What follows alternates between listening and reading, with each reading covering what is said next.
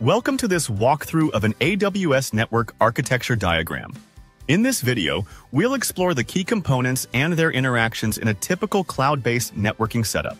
We begin within the AWS region, which houses a virtual private cloud, VPC. This VPC is a logically isolated network, providing the foundation for resources within this architecture. It contains public and private subnets, each protected by network access control lists, NACLs, and further segmented with route tables to control traffic flow.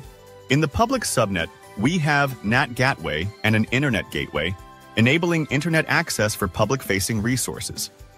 An AWS Internet Gateway is associated with a public subnet, meaning the route table of a public subnet will have a route directly pointing to the Internet Gateway, allowing resources in that subnet to access the Internet without needing a NAT gateway. A private subnet, on the other hand, does not have a direct route to the Internet Gateway and would typically use a NAT gateway to access the Internet EC2 instances, protected by security groups that handle public traffic. Security groups are stateful, allowing both inbound and outbound rules to secure these resources. The private subnet contains another set of EC2 instances, also protected by their own security groups. Unlike the public subnet, these instances have no direct internet access, enhancing security. To connect securely to external services such as DynamoBD, the private subnet uses a VPC endpoint. This architecture supports multiple connectivity methods. Site-to-site VPN. Connections link the VPC to on-premises resources via a customer gateway and VPN gateway. For high-performance, low-latency connectivity, a Direct Connect (DX) connection links the corporate data center directly to the VPC via a DX location.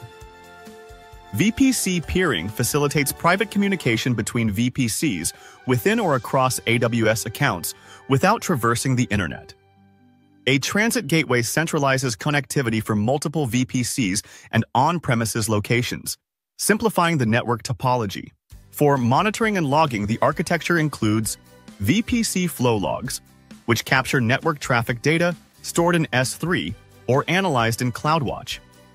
This ensures visibility into network performance and security incidents. Finally, services like DynamoDB are accessed securely from within the architecture, ensuring compliance with network and security best practices. In conclusion, this diagram demonstrates a robust, scalable, and secure AWS network architecture, combining public and private resources, connectivity options, and monitoring solutions. Thank you for watching this walkthrough.